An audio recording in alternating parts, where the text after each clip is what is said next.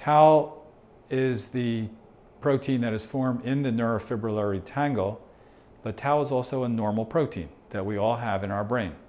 It is mostly present in the axon of a neuron, the part that is projecting a long distance.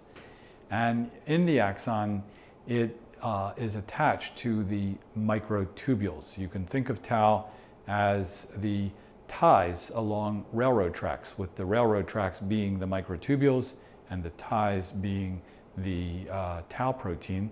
And the purpose of this system of tau and microtubules is for moving cargo down these long distances, the long axons. Now, there has been some speculation that tau, because it is, for a number of reasons, but one of them being that because tau is a little bit complicated in all the different isoforms, the different forms it can have in the brain, that perhaps its regulation may indeed have some role in cognition, but we know very, very little about that at this time.